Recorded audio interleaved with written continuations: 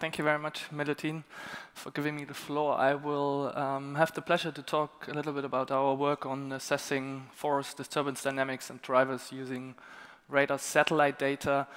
I will focus a lot on the work related to this project. But before I start, I would like to actually thank Liz for the great introduction and actually demonstrating how satellite-based forest information is used to create impact. On one side, to empower people on the ground with timely and actionable information to actually follow up on illegal and unsustainable forest activities and to intervene them, but on the other side also to stimulate the public debate by making data openly available, and with this also putting pressure, for example, on multinationals. I will mostly focus on the technical part of this work today.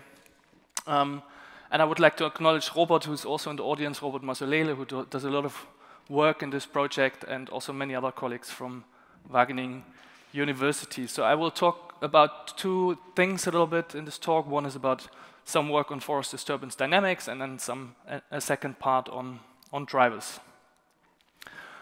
We're having a strong focus in exploring radar data. The difference with optical data is optical sensors, they record the reflection of the sunlight. In terms of forest, that's the top part of the canopy, and they're sensitive to biophysical parameters such as the LAI.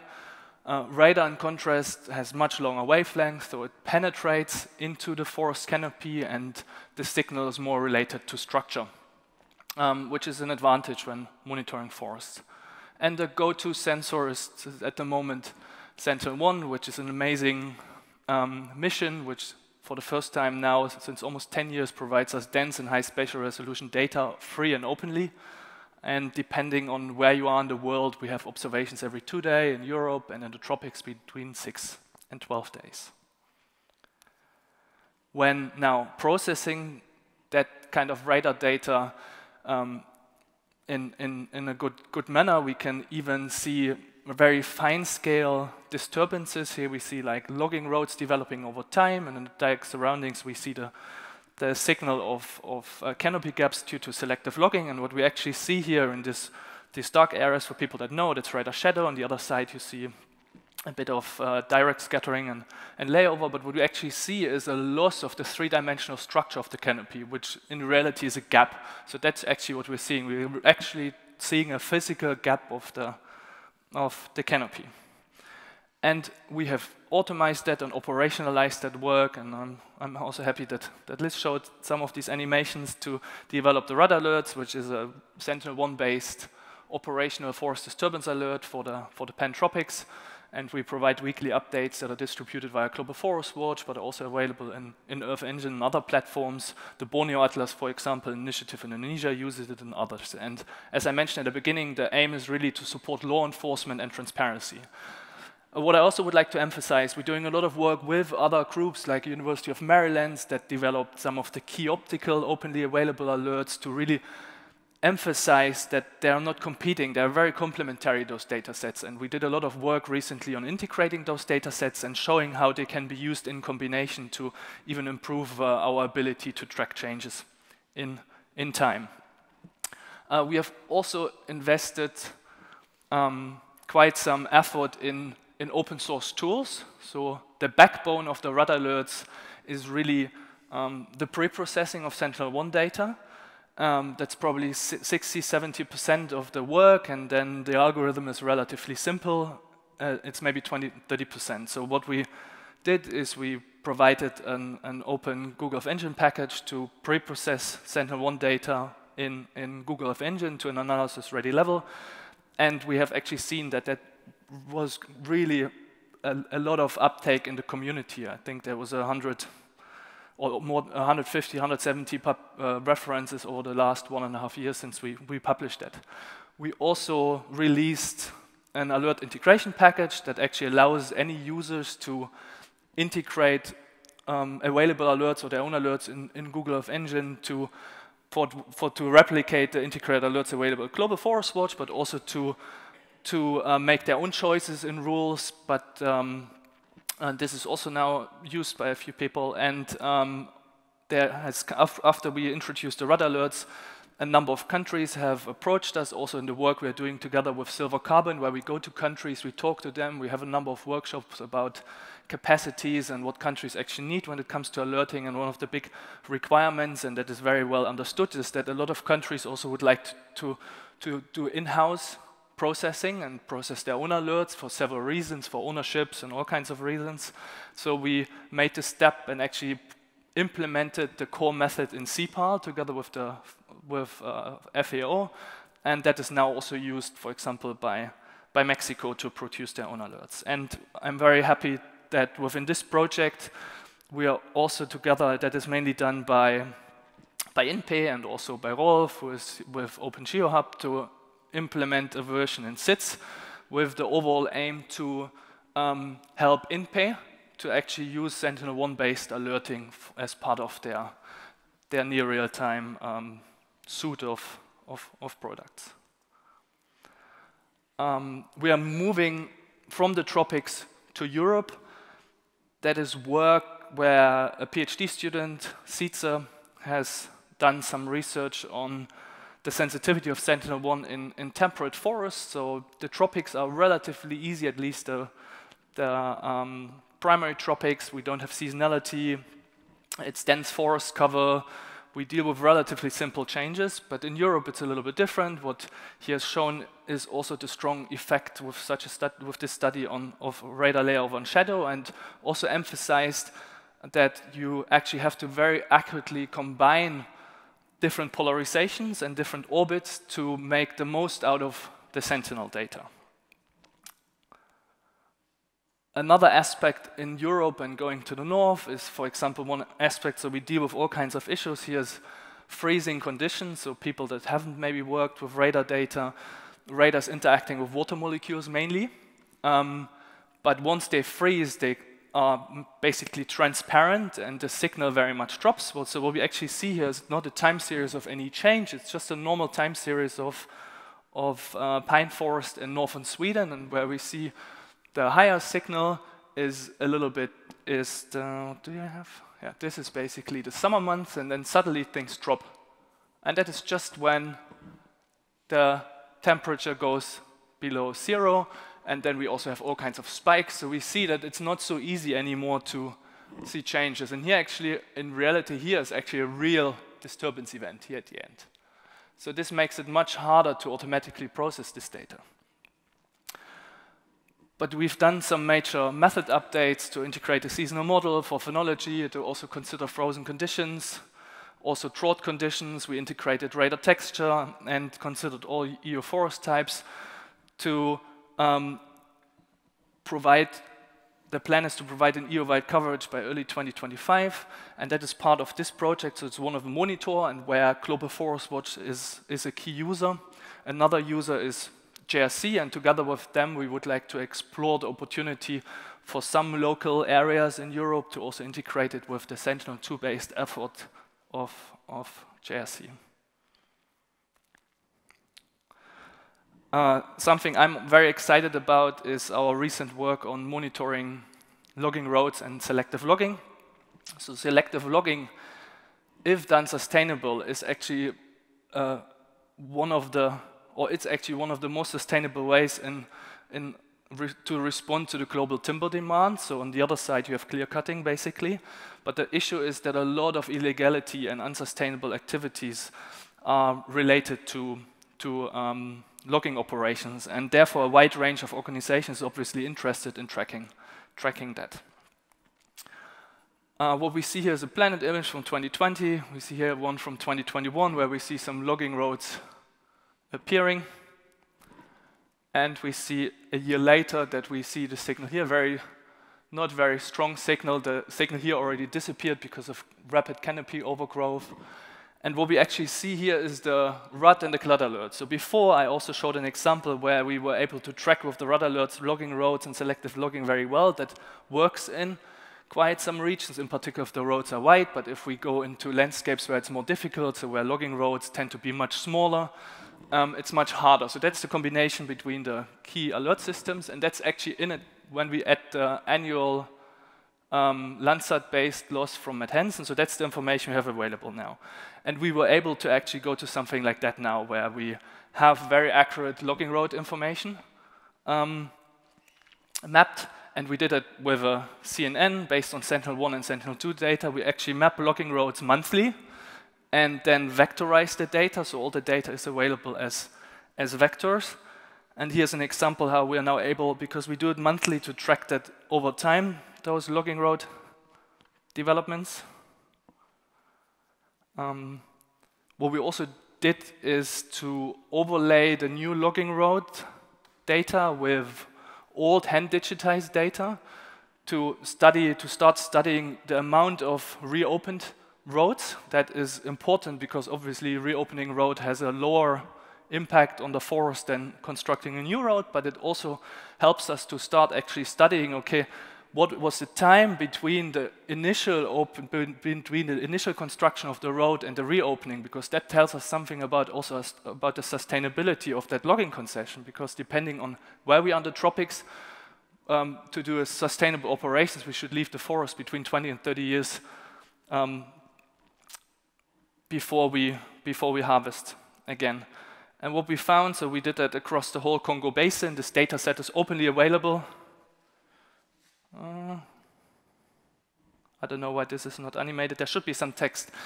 So the data is openly available. What we found, we roughly tracked 45,000 kilometers of roads. We found that about 20% is reopened and 20 are in intact landscapes. So I invite everyone to access the data, to play with it. I think it's a fantastic data set.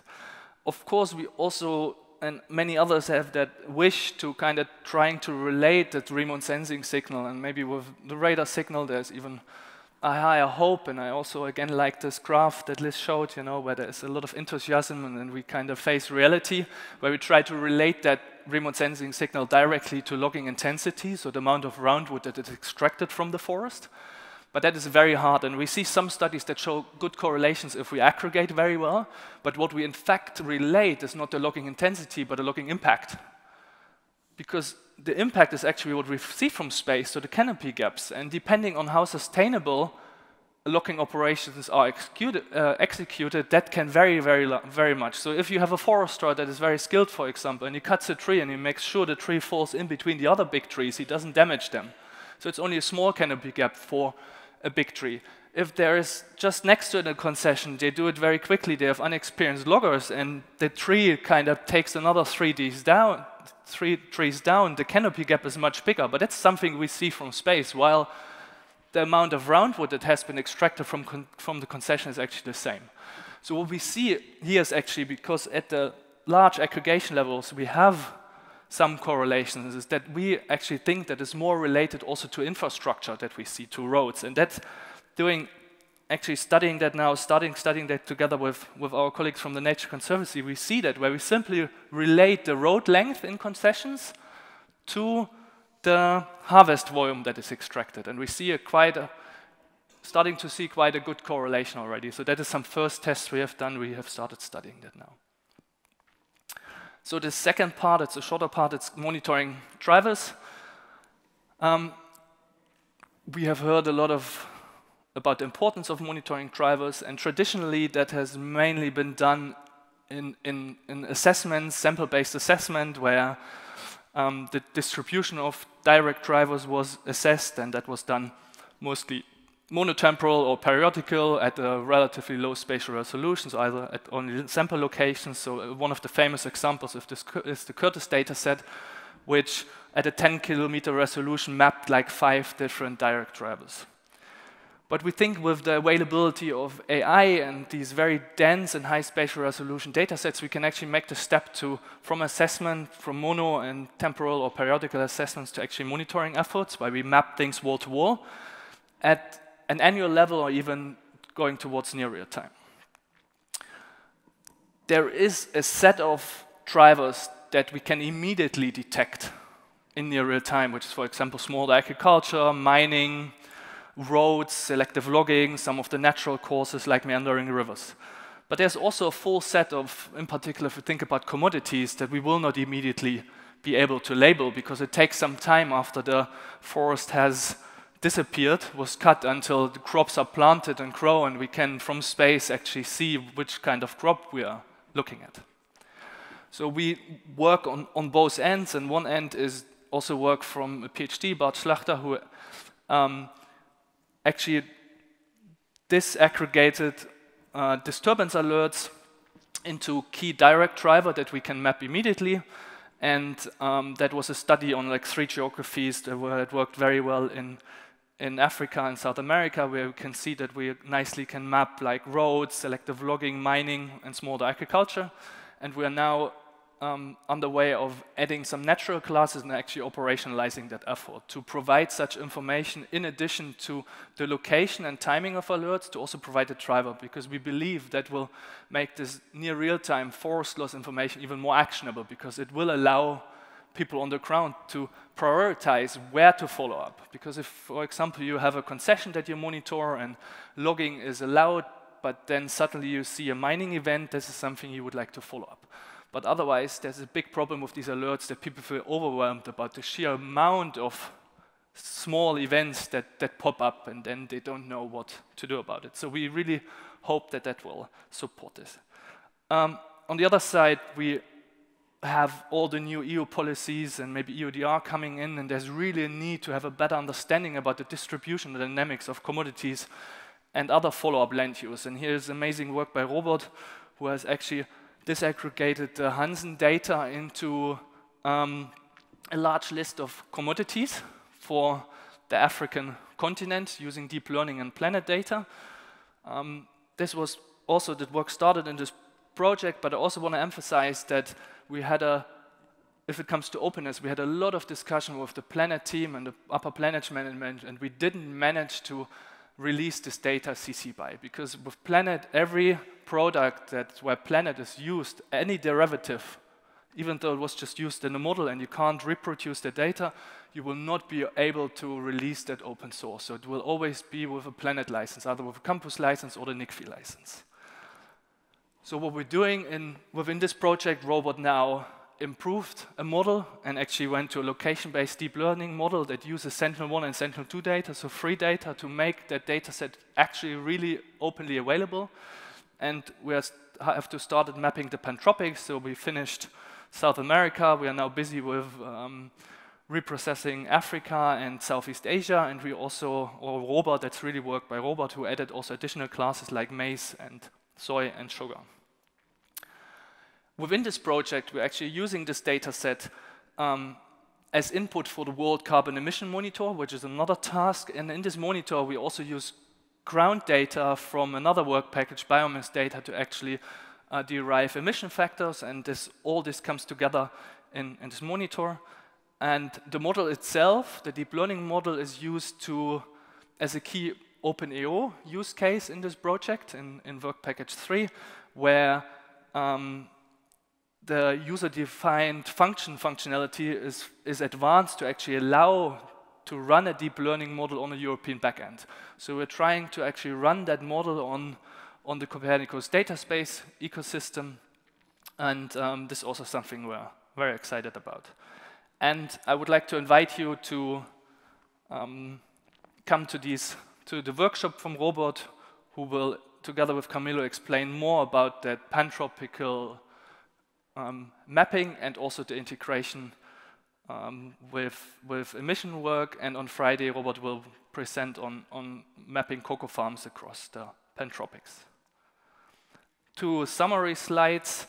I hoped I could show that the high spatial and temporal detail of radar data really improves our ability to assess fine-scale disturbances, such as selective logging, but also to improve the link with ground data. So we are very much decreasing the gap between the resolution of remote sensing data, the ground and field data, which wasn't possible in the past, where we dealt with like 1 kilometer modus pixels, and forest ecologists, for example, they had a few field plots, which was very hard to integrate. But now we are really moving towards something where we much better can integrate it.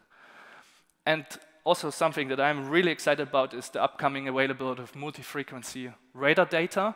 So not just C-band radar, but also L-band data from NICER and peatbed data from biomass, which will really improve our ability to assess biomass and vegetation structure dynamics. And that is work we are also doing, but I focused on other aspects. Thank you very much.